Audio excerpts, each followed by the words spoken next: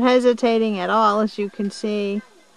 It's on the other side of the bridge now. She did two times on one side, and now we're trying the other side. But she's got a system down. She pulls it, puts it in her mouth, pulls it, puts it in her mouth until she gets what she wants. And it just takes her seconds to figure it out. Okay, help her now. Good, good. Oh, she's winding it around her trunk. I've never seen that done before. Now she's got it all the way around her trunk. She's unwinding it from her trunk, and she's holding it with her foot. And she's going to pull it the rest of the way. At first sight, this coordinated rope pulling action seems to involve insight. The elephants, it appears, figure out in their heads that they can only obtain treats by a coordinated, flexible, and versatile action of trunk and foot, trunk and mouth, trunk, mouth, and foot. They sometimes even wrap the rope around their trunk.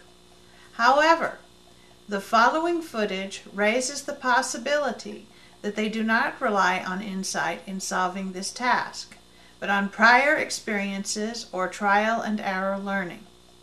Note as well how reluctant all of us are to entertain the notion that the elephant does not understand what's going on.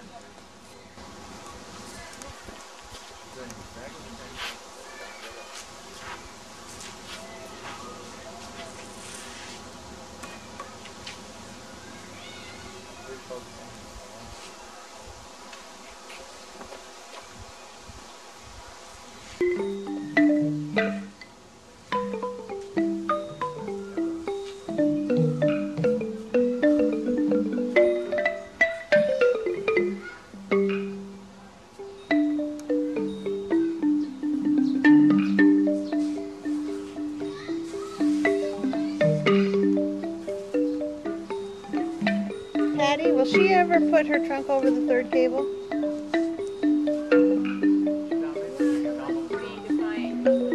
What about the second cable?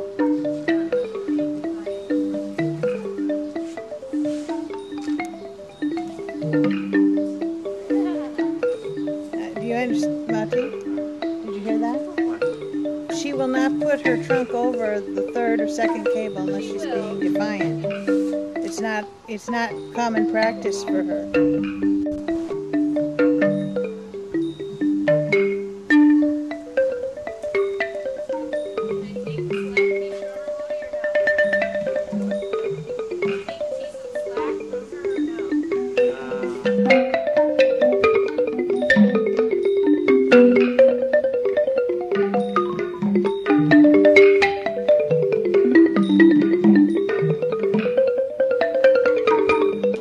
Wanted to gain some understanding of the elephant's sense of smell. In one investigation, we found out that an elephant can tell which end of a 2-3 meter long or 10-foot tube contains a bagel and which doesn't. By the second session, Winky chose the right tube in 9 out of 10 trials and Wanda in 20 out of 20. Moreover, in Wanda's case, at least we could be sure she only tightened her trunk around the tube when the bagel piece was at the far end of the tube, 3 meters away. Okay.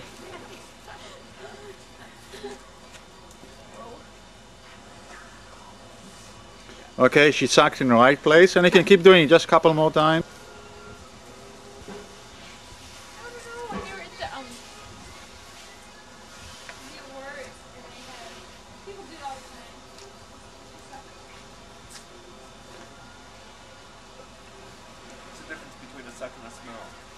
Yeah.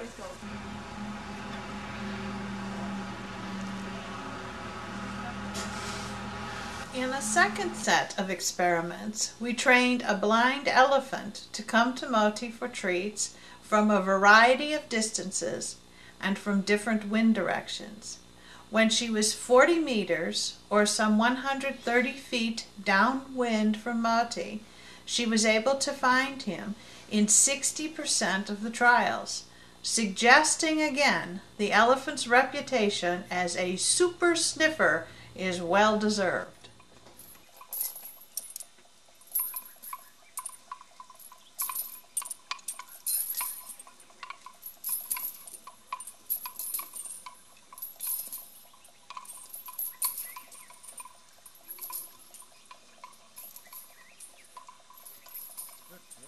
Okay, this is Shui Mia.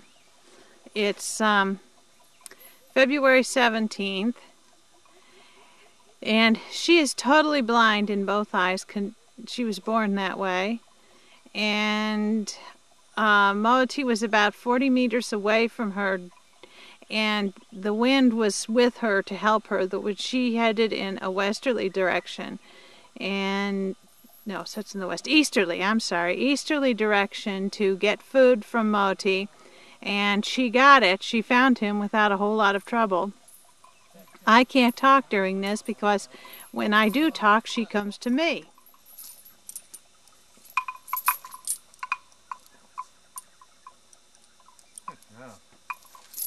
Okay, that was about 2 meters away, and Moti was at a right angle to the wind direction. This is number 2 today, or 3.